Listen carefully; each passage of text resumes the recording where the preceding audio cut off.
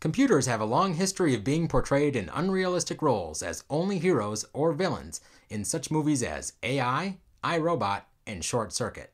Let's take a look back at computers through movie history. HAL in 2001: A Space Odyssey.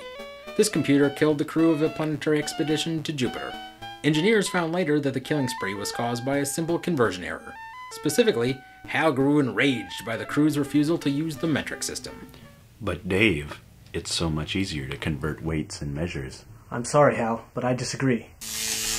The MCP, whose inner workings ran much like a third-world totalitarian regime. It is rumored that Microsoft studied the MCP code very carefully when crafting Windows 3.1. You will perish by general protection fault program. KITT, the only computer superhero.